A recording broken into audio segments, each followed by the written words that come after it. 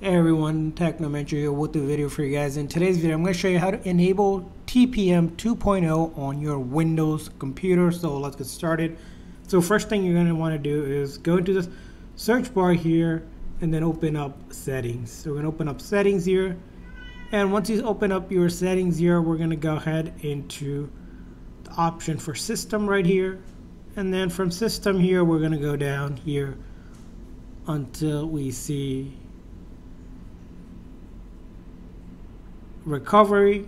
So click on recovery, and from recovery here we're going to go to advanced setup, right? And then we're going to click on restart now, and then basically we'll go ahead and do that restart now.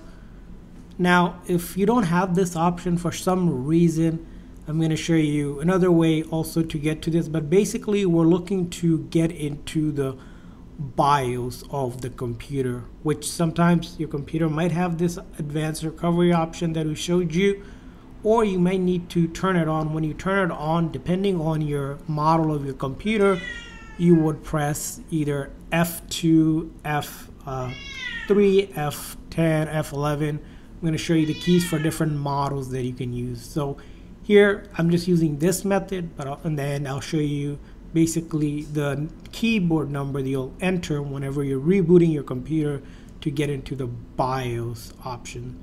So this will happen if you go through the process by getting to BIOS. You're going to click on troubleshoot here, and then we're going to advanced options, and then from advanced options here we're going to go to UEFI firmware settings. So we can change some settings here, and then we have to restart again. Again, depending on your model, you're going to follow a similar step. Essentially get to the BIOS, which is a setup utility. And then once you get to BIOS, again, depending on your model of computer, it's going to be something like this, something different. You're going to see usually under advanced or security where there's an option that will allow you to go ahead and change the TPM setting. As you can see here, I can go down here. You may need to set a supervisory password. If you didn't do that already, just go ahead and set one like 1, 2, 3, 4. I'm just setting something simple since this is my demo computer. And then you can go down here, and then you can go ahead and change the TPM on your computer. Like you can go ahead and click on enable, and then depending on your model, you have an option that will say TPM setting. Mine's here, for example, already has 2.0 enabled because this is a newer computer running on Windows 11 already. If you're running on Windows 10, you probably won't see it, and then you'll be able to do that, and then from there on we just restart again, and then you'll be able to enable the 2.0 TPM setting from there.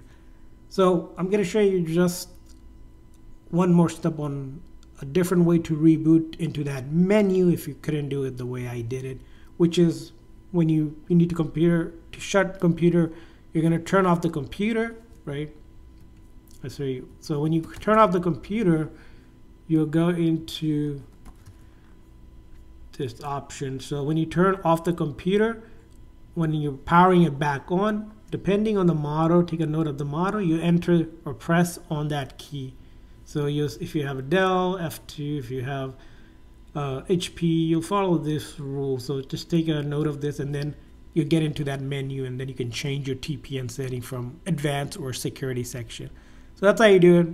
I hope this video was helpful. So please consider the like and subscribe button for more tips and tricks. We'll see you guys next time.